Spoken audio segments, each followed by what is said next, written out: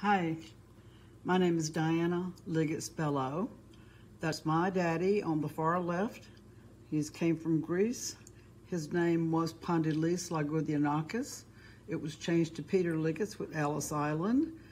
And the history I have for Durham restaurants would be back in the days of maybe the 30s and all the way through the 70s. This was my daddy in probably either the White Way lunch or the ABC lunch at 5 Points in Durham. He also ran the Lincoln Cafe with Mr. Galifianakis. He also had 2 restaurants on Mangum Street. One was the Mangum Street Lunch, and I don't remember the other name. He also had, I think that was all he had. But also Mr. Kronaki had Morgan Street Lunch, and Mr. Catala had the Central Cafe.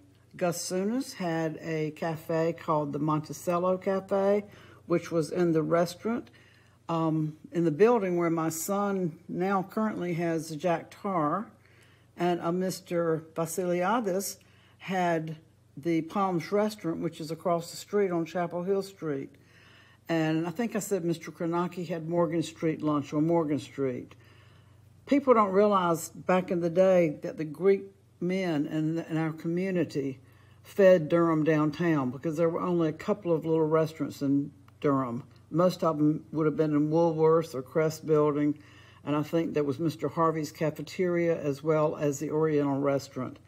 Anyway, I thought I would share this information. I hope you find it useful.